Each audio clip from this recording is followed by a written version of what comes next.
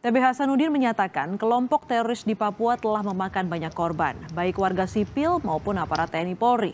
Sehingga aparat harus lebih masif operasi bersama, diantaranya memisahkan kelompok teroris dengan warga sipil, memburu kelompok yang memiliki senjata dan juga mengambil tindakan yang tegas.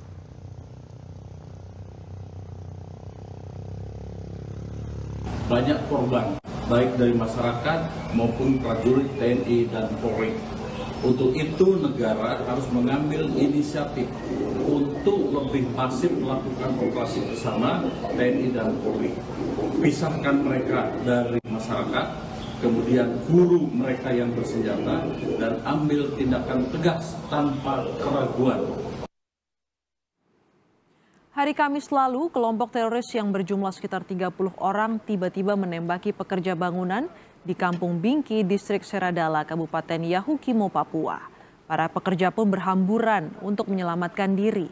TNI Polri yang menemukan mereka kemudian mengevakuasi warga 1 hari setelah kejadian.